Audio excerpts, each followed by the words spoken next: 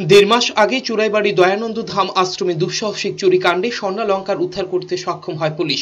স্বর্ণালঙ্কারের সাথে উদ্ধারকৃত রূপুর চূড়া মন্দিরের নয় বলে জানিয়েছেন কর্তৃপক্ষ। এই নিয়ে চাঞ্চল্য ছড়িয়েছে গোটা এলাকায়। ঘটনার বিবরণে জানা গেছে, চুরিকাণ্ডে যুক্ত ফয়জুল মিয়া ওরফে ফজলুর বাড়িতে রবিবার রাতে তল্লাশি চালায় পুলিশ। উদ্ধার করা হয় রূপুর চূড় ও স্বর্ণালঙ্কার।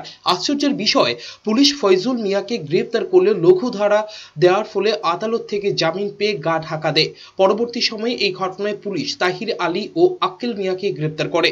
তাদের জিজ্ঞাসাবাদে বেরিয়ে আসে ফয়জুল মিয়ার বাড়িতে রক্ষিত স্বর্ণালঙ্কারের কথা। বর্তমানে দুই অভিযুক্ত তাহির আলী ও আক্কেল মিয়া জেল হেফাজতে রয়েছে। আমরা জানতে পারছি যে ফজলু মিয়ার বাড়িতে ওর বিশেষ করে যে বসতঘর সার্চ করলে হয়তো কিছু না কিছু জিনিস হয়তো পাওয়া যেতে পারে, সেরকম একটা সম্ভাবনা আছে।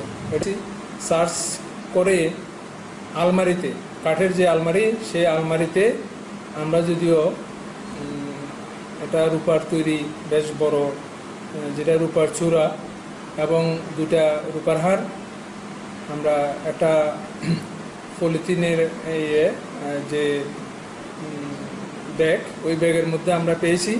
চুরির রহস্য উদ্ঘাটনে পুলিশ জারি রেখেছে অভিযান। অন্যত্র চুরির সামগ্রীও ফয়জুল মিয়ার বাড়িতে রাখা হতো, এ বিষয়ে পুলিশ সন্দেহাতীত।